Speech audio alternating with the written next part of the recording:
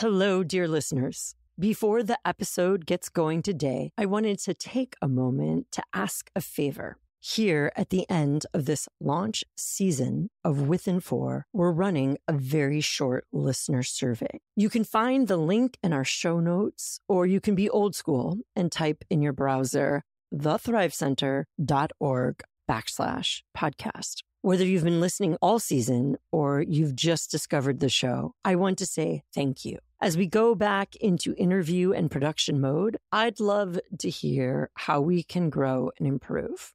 I'm curious about what questions and topics you'd like to hear about, what guests you might want to hear from about thriving in spiritual health, and I'd love your thoughts on format and style of the show. We'll be doing a raffle and sending the winner of the raffle some pretty cool Thrive swag. Just click the survey in the show notes for today's episode, or you can find the survey at thethrivecenter.org/podcast. Thank you for taking just a moment as the podcast begins to help us grow. And of course, we always want to grow with and for.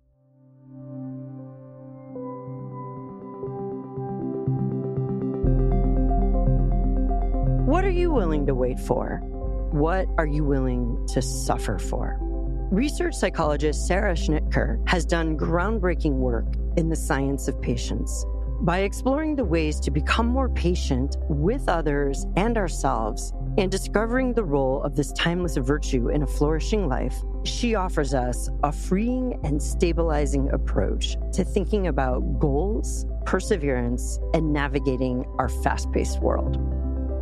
People who are patient are not less assertive. They are not passive. And if anything, they actually achieve their goals more successfully. Anything worthwhile, you'll have to wait and you'll have to suffer. And so we need patience. We need to be able to suffer well. Patience is not an eradication of emotions. It is the ability to feel those emotions, but to stay level-headed, to regulate through them.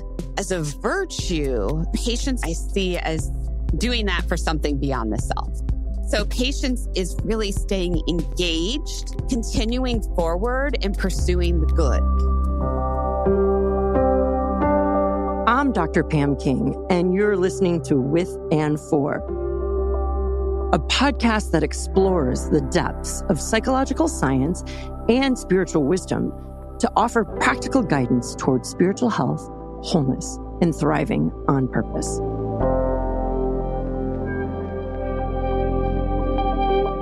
We live in a high-speed, high-efficiency society. Why would we talk about patience? I think you're going to be surprised. Patience is worth the wait. But I realize the old adage, patience is a virtue, is really insightful here. Virtues are definitely part of the secret sauce to thriving. They are a key ingredient. And my conversation with Sarah unpacks why virtues are so important to our spiritual health.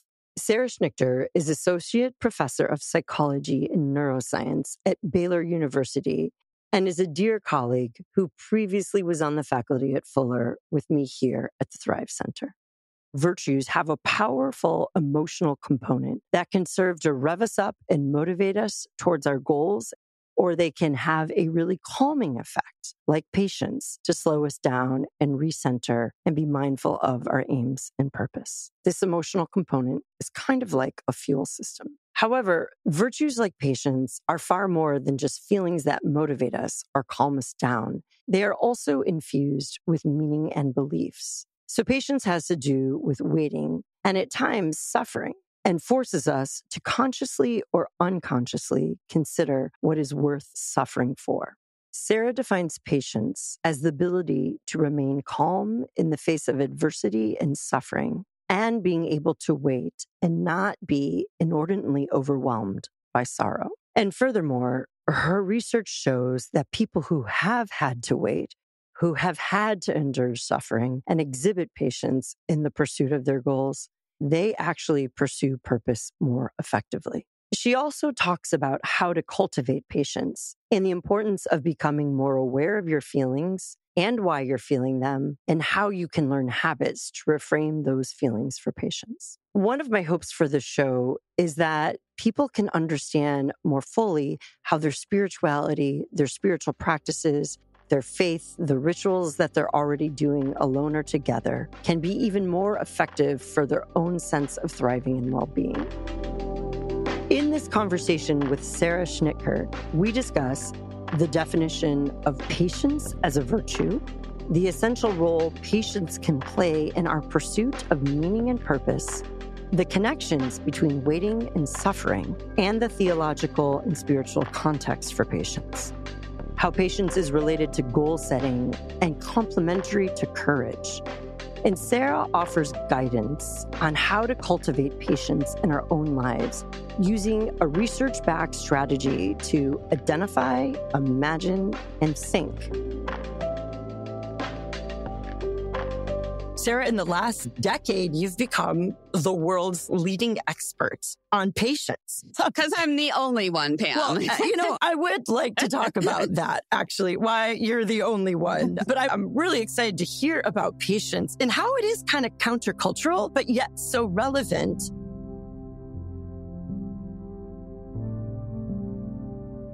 We started with the profound question, what are you willing to suffer for? But why suffering? Isn't patience just about waiting? Well, our English word for patience comes from the Latin word for enduring suffering.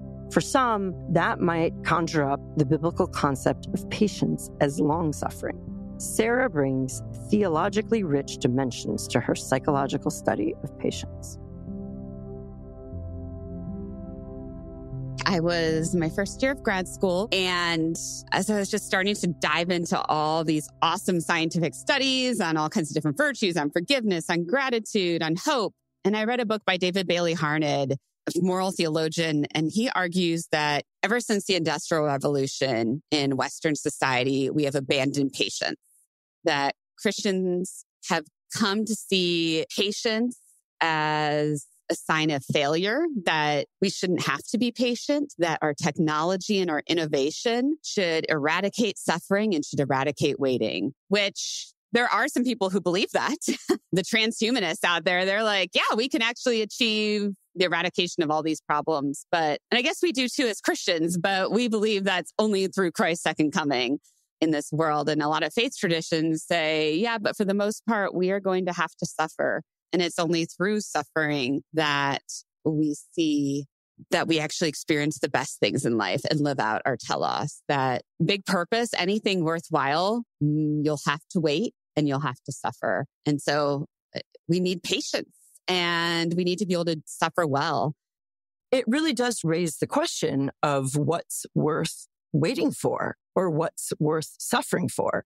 And I think, even a more fundamental question for some humans is there anything worth waiting for or suffering for? Mm-hmm. Mm-hmm. And I think many people don't have that clarity about what it is in their life that they are willing to suffer for. So I think that search for meaning and purpose involves that. And I think we know from our research, from some of the research you've done, Pam, from research I've done, and so many people, that what really is worth suffering for has to be bigger than yourself. It has to be beyond the self. It has to be transcendent. And we find that in the research on patience, that having something that is a beyond the self, ultimate type of big thing, whether that be God, some other type of power, a community purpose that is shared with others, the natural order of the universe, something, a moral system and ethical ideals, we need something that's bigger than ourselves. Patience does, in fact, draw us out of ourselves, beyond ourselves. It exposes and tests our ability to accept the realities we don't control. I often talk about a transcendent, beyond the self kind of love. I think we're always looking to those external realities, hoping they'll satisfy us and make us feel whole. So with every social media app, every online dating experience, every productivity hack, in a sense, we're always reaching out, trying to get what matters most in the fastest way we can. Well, if we slow down and look through the lens of patience, we start to see things differently. I asked Sarah to define patience and explain what it means to call it a virtue. Yep. So what is it and what is it not? I think is also really important with this virtue in particular. So I define patience as the ability to remain calm in the face of adversity, suffering, waiting.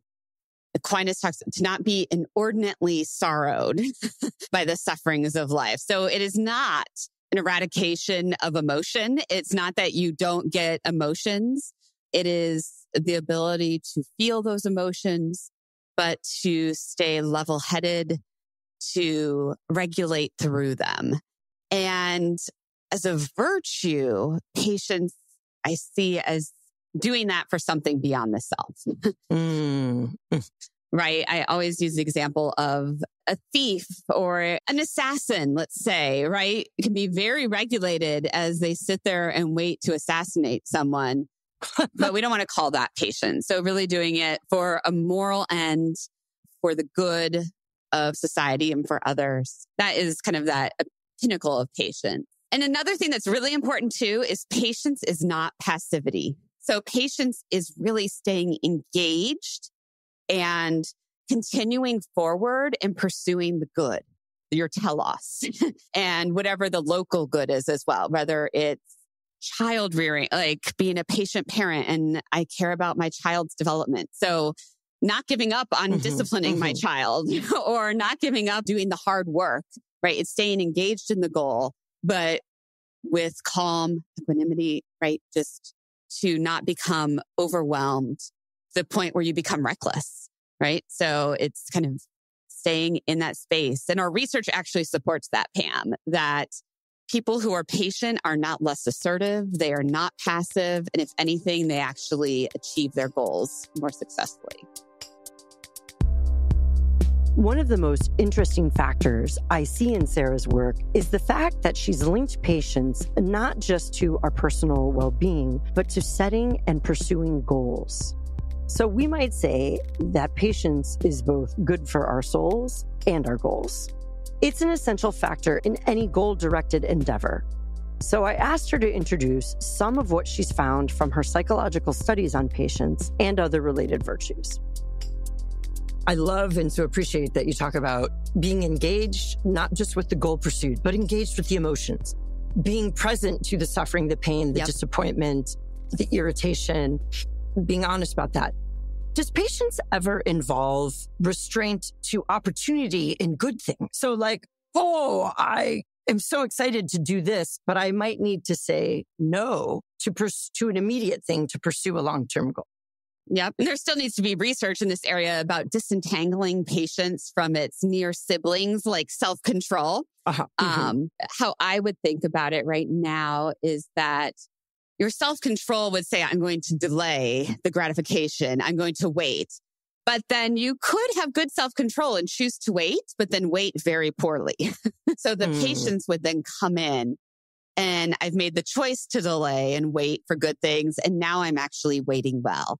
I am waiting calmly without becoming dysregulated, because you can wait really poorly and yet still stick it out. So I think the two virtues there work. That's really helpful. How patience and self-control both function like a brake system, perhaps, in modulating how you pursue a goal. One is more in response to a negative issue, obstacle, and one perhaps a potentially positive.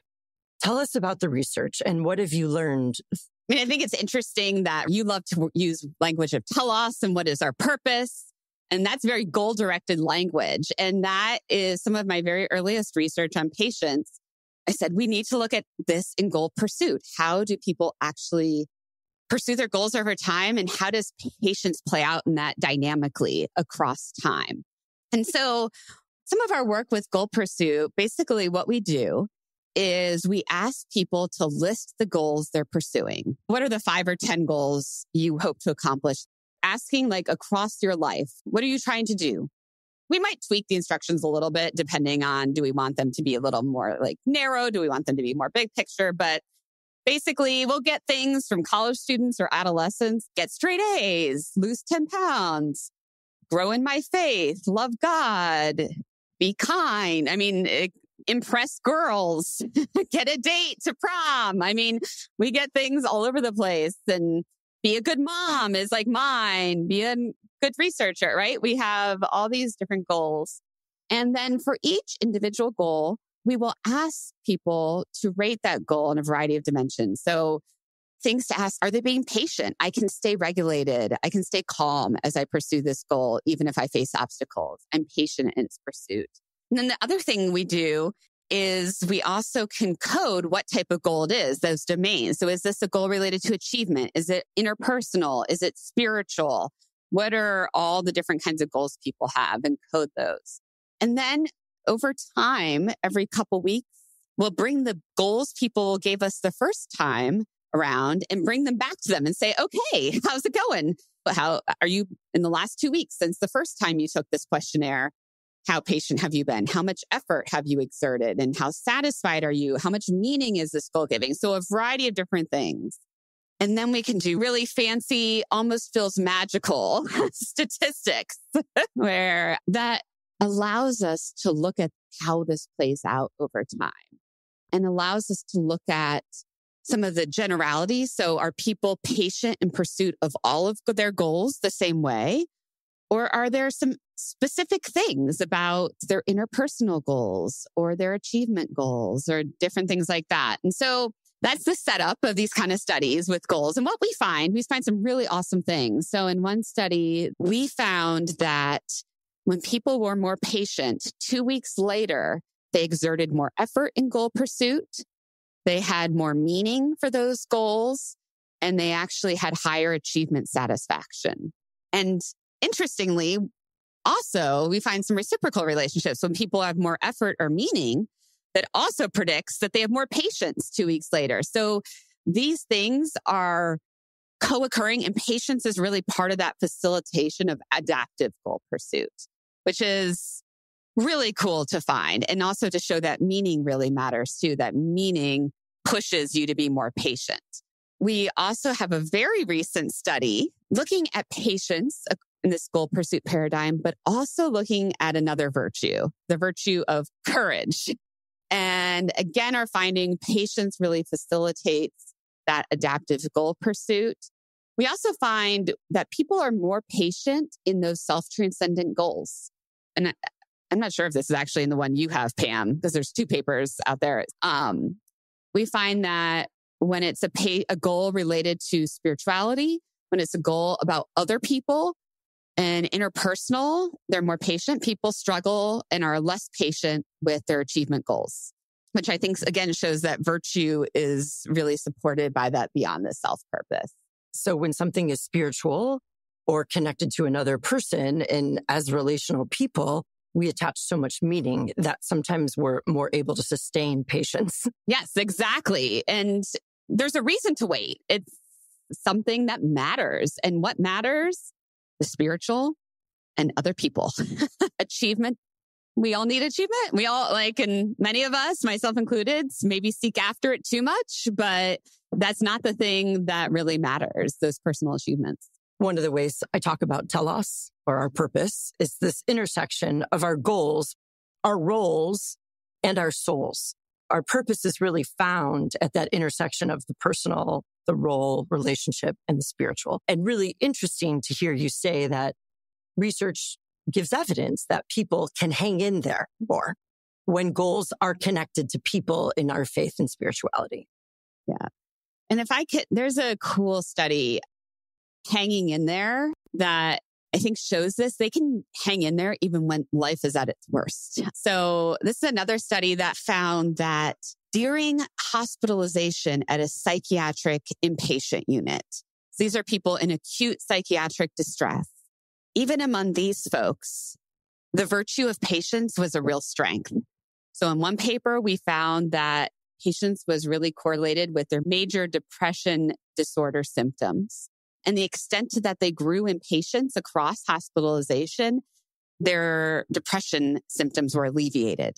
They saw improvement. So that was super cool.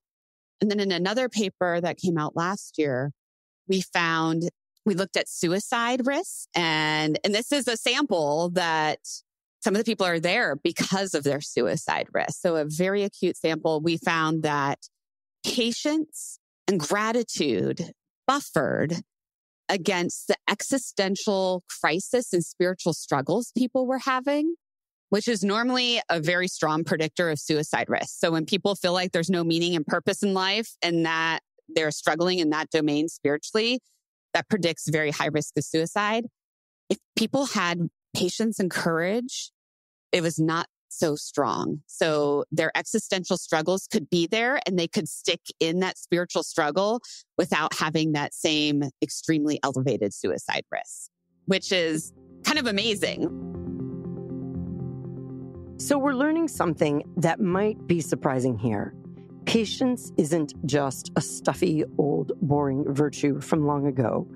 It's actually deeply connected to many facets of our well-being and experience of the world, and not the least of these being our sense of meaning and purpose.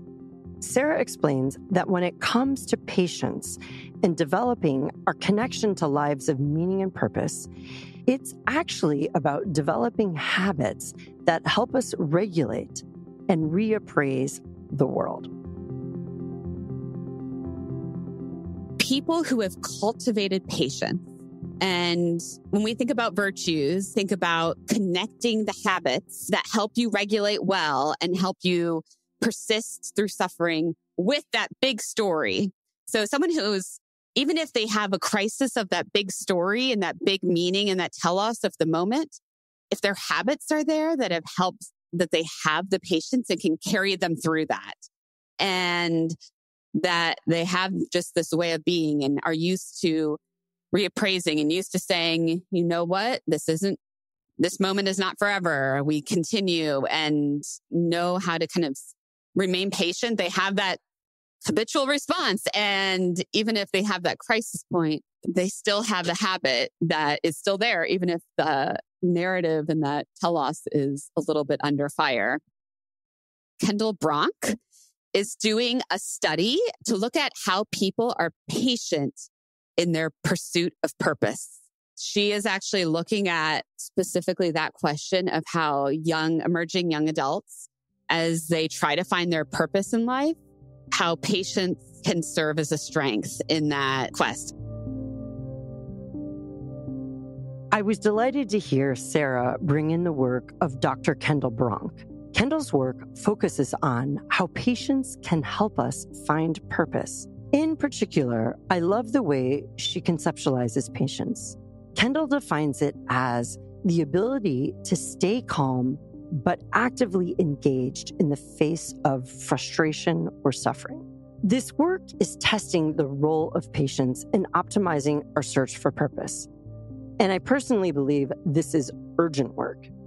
In a world where we can get almost anything we want right away, we still suffer from rising levels of anxiety, depression, and disconnection from others. Recent studies show that 1 in 5 teens suffer from depression. And we don't know enough about the mental and spiritual health effects of smartphone and social media usage, but we have enough studies to be very concerned.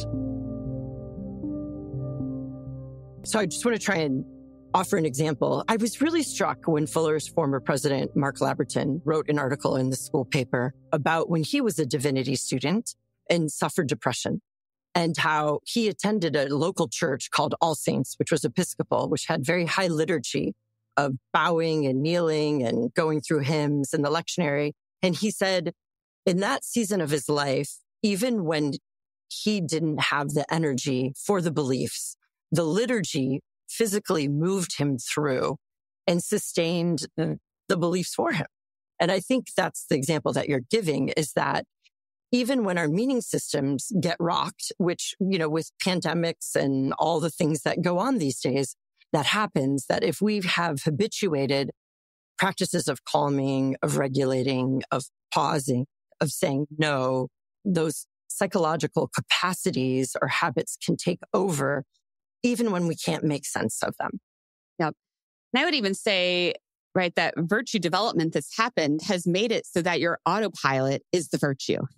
And that's what Aristotle talked about, and Aquinas and all of these great thinkers. It takes a lot of work to get there, but once it's a virtue, it's your go-to. Now that's hard to get to that spot. I think That's when we need to really look to folks who have suffered and look to people who have that long-term wisdom. I know when I am in those places, I seek out the mentors who have suffered greatly in life and have learned to do this and have them, even them kind of carry me to let them speak in and say the things. And I think that's where we thrive and have virtue as a community. I know our family had some really hard things during the COVID pandemic. I know you know this, Pam, but my husband runs a psychiatric nursing home and just had some deaths in our family. And when I would look to others to almost carry me through and to say to them, my belief is in doubt right now. I need you to be the one to pray today. And that we don't do this alone, I think is so important. And that the community has the habit, even if one member is faltering. Just coming out of a study that we were both involved with, the project on gratitude, I was really struck by how often we think of gratitude as an individual practice. And I think people often think of patience as something I have to endure or practice alone. But how do we think about how we can be patient communally? And how do we wait or suffer together? Our culture doesn't often think of like communal patience. Yes, I think that is such a great thing to point out, Pam, that maybe that's why we struggle with patience, because we aren't actually thinking about it communally. I think we do have some rituals.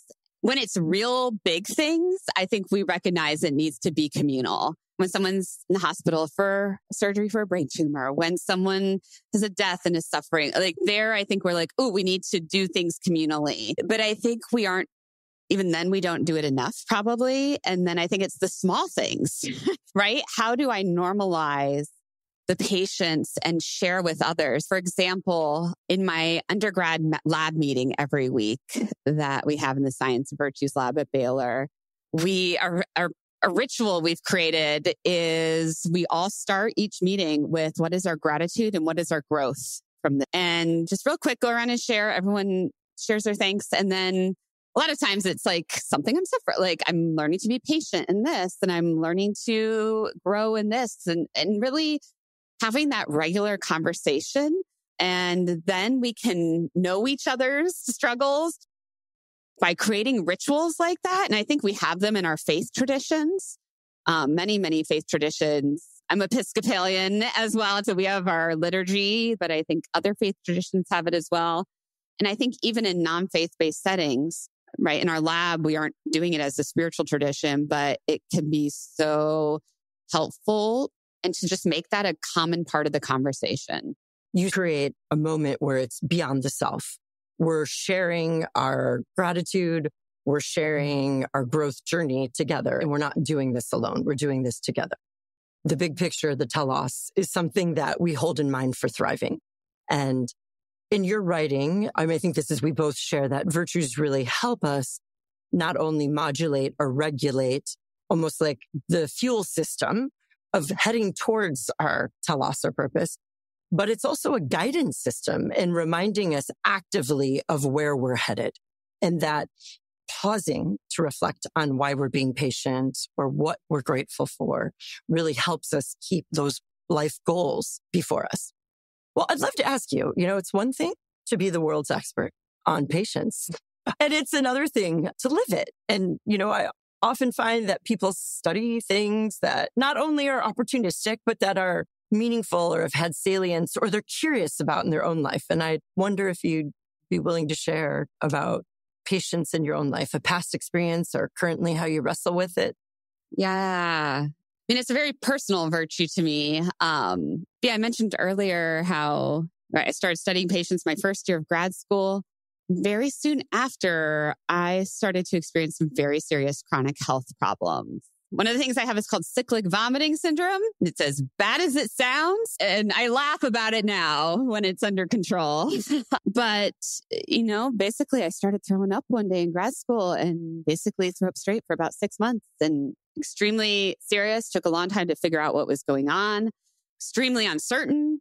And then even since then, it is chronic. So it never goes away. It's definitely a life hardship that in my early 20s started to learn about and just realized how many people have burdens like this. and to realize I was not well equipped at that time to deal with it. It definitely gave a whole new understanding at a deep level of what it means to be patient or to try to be patient. And also made me aware of how I wish there were more tools and things readily available in the world to help people be ready for this. Because I think at some point in life, everyone's going to get something hard. Some people don't get it till later in life, but many people get it earlier. And how do we prepare for when you do get there to that thing? And sometimes you're at a disadvantage if you've never had some big, hard things. Then when the big thing comes, you aren't ready to suffer well. And so my own experience with that just has given a deeper sense of urgency, I think. I mean, right, but being very patient in my pursuit of the research, but just that this matters. Patience has both religious and philosophical connotations, and Sarah helps to frame the pursuit of patience as a pursuit of wisdom and as a daily way of life. So, Sarah, people often say patience is a virtue. Is it really? Is it always a virtue? Can you have too much patience or not enough? How does that work? I say patience is indeed a virtue. And what we think of as too much or too little patience is actually not patience at all. That we are actually talking about vices. And it's really cool. Aristotle, many, many years ago, talked about this idea that virtues are really this golden mean, this middle way between a vice of excess, of too much, and a vice of deficiency or too little. And that this is a beautiful way to think about patience. So I often think about impatience as a vice next to patience as a vice that we all think about. We're reckless. You're just going forward. That would be too little patience, right? You're deficient. But too much patience, what that would end up being a vice is what I like to call apathy or passivity. There's even the term acedia or acedia. That is, you've given up and totally disengaged from the good and pursuing love and justice. And that is now a vice and is not patience, because patience regulates you to stick with it. And what can happen is you become so overwhelmed with the emotion. I think that's really more of a failure of patience. At least if you're angry, you're still fighting. There, I throw my hands up and we'll let evil win or we'll let the good go. And so I think in U.S. history, patience has at times and still is weaponized and is a way to oppress, telling people to be patient. And that is not patience at all. And when they say be patient is be passive. And so when we think about, for example, the civil rights movement and continued work for social justice today, or other important times of moving forward to promote justice and love in the world, that we cannot fall prey to either the vice of excess or vice of deficiency. We need to stay calm, regulated in a way that allows us to move forward strategically and with purpose and to actually achieve the goal and not get reckless and mess it up, but not fall prey to passivity and give up. Sarah pointed out that patience pairs quite well with courage. When suffering and fear are both in the mix, that can create chaos. So I asked her about how these complementary virtues can work together. And our data also suggests that we need to consider patience alongside other virtues. And one virtue that we've put forward in particular is the virtue of courage. That courage and patience are complementary, that having both of them strong allows you to avoid those vices, that they share the vices, that too little patience is recklessness. That's what too much courage starts to almost look like, is recklessness, right? And too much patience is passivity. Absolutely. Too little courage leads to passivity. And so these two in concert are potent. They're 1-2 punch, right? And right. And our data in our goals study shows this, that when you have both, that's when you're really flourishing. That's when you're actually pursuing those goals well. And so I like to always talk about patience alongside courage and a whole host of other virtues, right? We talked about self-control. We can talk about love. I mean, we need the hope. We need them all in the mix. But I think patience and courage in particular, we want to keep them both moving forward. I love your offering that. I think this is so important. It's so dynamic because so often in our world, we get really black and white, and there's such paradox in holding courage and patience together. And when you're a person with, a transcendent narrative, whether you're a Christian or whatever your pursuit of justice and being love in this world, like to live out love, we need patience. I know I do with my kids to be a loving parent, but we need courage to love boldly and in face of injustice. And I love your comment about being strategic, about moving forward, determined by purpose. And I think one of the words you've given me that's been so helpful about patience that I hadn't thought about was how patience and courage keep us engaged. And it's not passivity. It's not dulling one's emotional response. It's not numbing out. It's staying fully engaged and present. I think even loving your enemy, right? Your enemy might be the person who is not working for justice, but you are still loving them and you are patient, but you also are courageous and speak truth. Like that is a hard feat. I say we're not doing it so well in our country at the moment when you look around, polarized world, but I think we must have patience. How then can we become patient? What incremental steps can we pursue that will cultivate the patience that can so deeply improve our lives and lead us towards purpose? Sarah offered some practical tips and guidance for growing more patient. She encourages us to identify, imagine, and think. She started with identify. How can we become aware of our situation and see the need for patience? The first one is to identify your emotions and just identify, stop, understand what is happening, what's happening in your body, why, what's going on. And so this could play out in a variety of scenarios, right? Child rearing, right? Let's say you have a teenager, you're about to want to scream at them, and vice versa. They are also frustrated with you, right? So as a parent, just stop. What am I feeling right now? I'm angry. I'm actually scared. Is that actually what's going on? So just to stop, take a breath, take a pause, kind of tune in and become aware of what you're feeling and why you're feeling it. This sounds actually so simple, but actually so hard. And so I think there's a variety of practices you can start to engage on a daily basis to start to build that skill. So basic, just sometimes, like one thing I heard that I practiced for a while is every time I walk through a doorway, take a deep breath and just notice what I'm feeling, like kind of some very basic mindfulness practices. And there's a lot of mindfulness tools out there to go to and kind of calm breathing, but cultivating that awareness. There's actually research showing that having a more diverse emotion lexicon, I think we find that just that in itself can actually help you with your emotion regulation. So yeah, I think that attuning is really key. And I do agree, Pam, at this stage, it's not judging it really. It's really just identifying it and feeling it for a moment and just being there with it, I think is key. The next step in cultivating patience is imagine. Can we explore our emotions and feelings and connect our experience to them?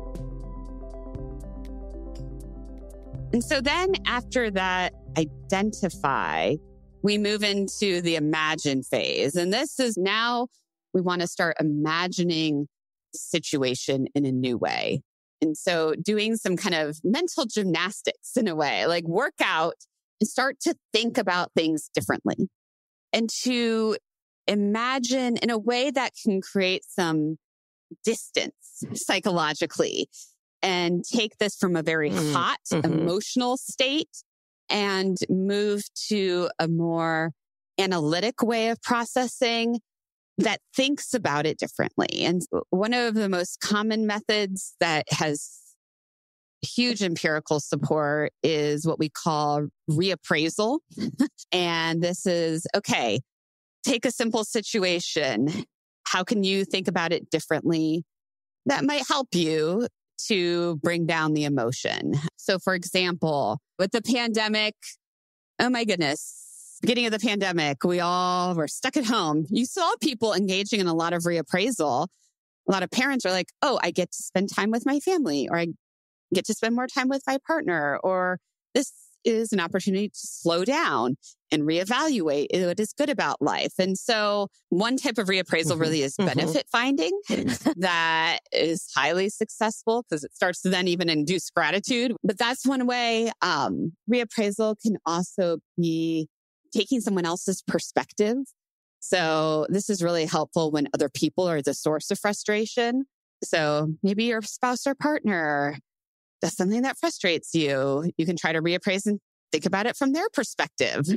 And it sounds simple, but it's not that easy, actually. And it takes patience, right? And just taking the moment. And so one thing I've suggested over the years, and we've done in our research, is it might be too hard to do it in the moment when you're starting and when you're beginning to intentionally try to cultivate your patience. But maybe take some time at the beginning of the day or the end of the day, or maybe your car ride home from work is a good moment for reflection. And to say, all right, every ride home from work this week, I'm going to think about what was the situation that was most stressful or led to me being impatient today, and kind of go through the process there. Okay, what was I feeling? Why was I feeling it? How could I reappraise it to think about it differently? Finally, sync. How can we develop a goal-based plan for moving forward? With the sync, here is where you get the why. It's not just identifying your telos and your big purpose in life, but then connecting these experiences to that. How does my frustrating coworker, how does being patient with them actually relate to who I want to be in this world and what I want to do at a very big spiritual, beyond the self level? How does even the way I sit with in traffic or the way I deal with an illness or the way, right? All these things, once you make it connected to that big thing, you actually want to be patient instead of just saying, this doesn't matter, right? It doesn't matter how I interact with this person or my child or my spouse, but and say, actually, no, this matters. And it matters because it's somehow related to this big thing. I think that's so profound because we often can say, oh, this is my goal. This is my hopes. These are my aims. And one of the reasons I like to cast telos quite broadly to include the goals, the roles, and the soul is because sometimes we need to understand like patience in light of this is going to enable me to be better in relationship or better for my parenting journey or my children long term. So to hold ourselves as whole people and realize, patience is a whole life game. And that's where it matters too. So interpersonal patience, especially, is what we find really matters for well-being outcomes. One very interesting study Sarah and her team implemented was a look at patience and fasting, specifically by looking at the practices of Muslims during the sacred month of Ramadan, a time of prayer, fasting, no drink or food during daylight, devotion, and community, and is actually happening right now as this episode is being released. We're really interested in not just drawing out the psychological ingredients, but we really think and have data suggesting that actually having it practiced as a spiritual practice is essential. So one of the studies we've done in the last couple of years, and that is so groundbreaking and so innovative on a couple levels. And I can say that because I am kind of the cheerleader of this. I'm part of it, but I need to credit Merve Balkaya Inche Medea Tazim in particular, who are both in my lab as the leaders of this project, we wanted to look at the practice of fasting in Muslim American adolescents. And so almost all religious traditions have some type of fasting practice where you refrain from food and drink. And during the holy month of Ramadan in Islam, they do the dry fast from sunrise to sunset. I have personally done fasting from food for 24 hours, but I've never done a dry fast. It is very intense. Watching my friends who do it, it is a serious adjustment for the body. It's interesting, in Islam, it is actually called oftentimes the month of patience. And from that tradition, it is viewed that this is really a time to cultivate patience, and that this practice, even though it taxes you so much, that it actually builds patience, which is kind of wild to think about. But we know from some of our psychological theory around regulation and things like that, that indeed by practicing these skills and these habits, people actually can build up their patience and self-control and things like that through the practice of it. And the other thing that's really interesting with Ramadan too is just, this isn't just a fast, right? That this is a whole spiritual month, and there's special prayers for the meal you have before you start fasting, for the meal when you break your fast. There are special corporate events and prayers. And so it's a very holy, sacred time where while you are physically fasting from food and drink, you are also doing something instead, that you are praying and you are connecting this activity to the transcendent in a very potent way.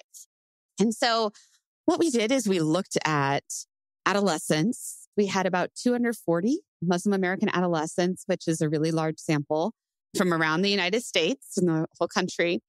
We had them do an intense study. So for 7 days before Ramadan began, 3 times a day, we would ping them on their cell phones and ask them, how patient are you right now? Are you grateful right now? All these different things. We've asked them what they do the hour before. Have you prayed recently? Read the Quran, right? So we're doing this intensive sampling so that we get it in the moment without any bias of, oh yeah, I fasted today. Did you fast right now?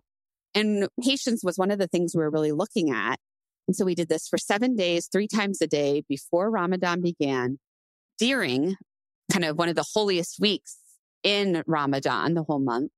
And then a month after that, after Ramadan was over, we looked at their patience alongside some other virtues. And what we found is that these adolescents, and this is within individuals, we were able to analyze that they increased significantly in patience during Ramadan. And they sustained it, not quite at the super high level that they had during Ramadan, but higher than they started a month after Ramadan. This illustrates just practically how you were talking about with patience or virtues, you like to think about the why and the what or the how. And that the physical practice of restraining from food, what that does to your body physiologically, the other habits that are added of prayers, sharing together, cultivates muscles, but also the practices really reinforce the why and why this is done. It would be hard to do that kind of fasting in the name of vanity and diet. But when you have a beyond the self spiritual purpose, it makes more sense, and a community that's doing it along with you to support that. Right. Yeah. You are all doing it together. And I think this is something really interesting for the experience of Muslim Americans, where they are a religious minority in this country, and how one of our future studies we dream of is to do it actually also in a Muslim majority country, to see when the entire community is doing this, how that it works differently or similarly, because so people actually in Muslim majority countries, the whole sleep schedule tends to change during Ramadan. And that even happens to a certain extent for Muslims in the US, but the rest of the world, the rest of their community is not changing with them. You know, people from all traditions can learn from this study of how practices connect us to our bodies. They connect us to our purposes and our beliefs. And I think in a day and age where there's a lot of questions about attending religious services or what is religion, that your science really reinvigorates the importance of spirituality and of spiritual disciplines or spiritual practices, that they're not just to check off the list, but they are very formative and shape us into people who can thrive and contribute to our society. I hope you can now see how patience is interwoven through a life of purpose, spiritual health, and wholeness. Patience is an essential part of a thriving life. So I closed our conversation by asking Sarah my beloved question: what is thriving to you? To me, it's loving God and loving others and living in a society where we have love and justice. I think that is the very simplest view. And then my mission as a human is to understand how we can thrive and how people can cultivate virtues so that we can achieve our love and our justice as a community. Well, I love how you live that out through your scholarship and mentoring, parenting, relating. You do too, Pam. You are always a great example of bringing your whole person to your work as a scientist, which is not always encouraged in psychological science. I love being at places. I loved being at Fuller and now at Baylor that actually see the whole person. We want people to thrive as their whole selves. Well, thank you for your time. So grateful. Yes, thank you. Sarah Schnitker's psychological research is a refreshing reminder that patience is more than relevant. It's timeless for a reason, and it's essential for navigating our modern technological world. The key takeaways that I will carry with me from this conversation are the following. Waiting is not easy, but in our fast-paced world, we need to slow down and cultivate the timeless virtue of patience. Patience helps us both to regulate and reappraise our emotional life, helping us deal with really difficult situations. We can learn and cultivate patience in a variety of contexts, in the family, school, work, and its uptake is enhanced when supported by a spiritual community. When paired with courage, patience has the potential to make us truly resilient. Finally, patience is transformative for our thriving and deeply connected to our pursuit of meaning and purpose. As the episode wraps up today, I would really appreciate your taking a few moments to fill out our survey and offer feedback on guests you'd love to hear from, topics you'd like to hear covered on thriving in spiritual health, and how we can grow within 4. You can find the survey in the episode show notes, or you can type in your browser, thethrivecenter.org/podcast. Thanks so much for helping us grow with and for. With and For is a production of the Thrive Center at Fuller Theological Seminary. This episode featured Sarah Schnitker. This season, new episodes drop every Monday. For more information, visit our website, thethrivecenter.org, where you'll find all sorts of resources to support your pursuit of wholeness and a life of thriving on purpose. I am so grateful to the staff and fellows of the Thrive Center and our With and For podcast team. Jill Westbrook is our senior director and producer. Lauren Kim is our operations manager. Ren Jurgensen is our social media graphic designer. Evan Rosa is our consulting producer. And special thanks to the team at Fuller Studio and the Fuller School of Psychology and Marriage and Family Therapy. I'm your host, Dr. Pam King. Thank you for listening.